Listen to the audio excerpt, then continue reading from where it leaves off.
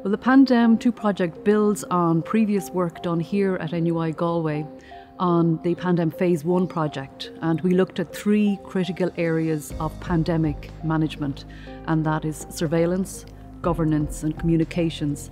And many of the issues that we raised at that time in 2015 have proven to be very relevant for this pandemic. A key challenge here is a thing called outbreak analytics, where we use the latest computer science methods like modelling, machine learning, data science.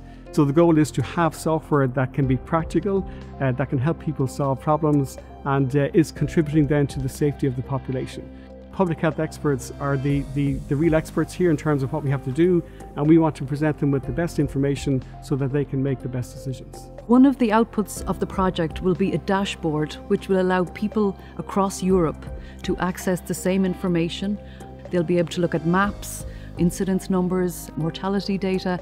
They'll also be able to look at issues like where there are stockpiles of PPE or vaccines, and areas where there's a possibility for sharing of resources across borders will be identified. As you look to the future, there is a chance that this might happen again.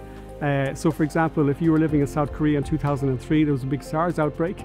They then learned a lot from that, so they are one of the best performers in 2020 with the COVID-19. We have to make sure that we don't lose the lessons that we've learned over the past 10 months. It's been a huge sacrifice by people, and we need to ensure that science and technology is brought to the next level so that we're better prepared in the future.